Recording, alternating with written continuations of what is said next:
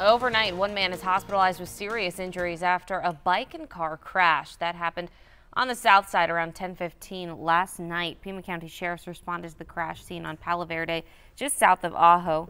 They say a man was rushed to the hospital. Deputies had to shut down Palo Verde in both directions for several hours to investigate. It is now 5 a.m. Time for weather and traffic with Stephanie Weaver as she joins us. And it happened. We got some serious rain, at least in my neighborhood. Yeah. Yesterday.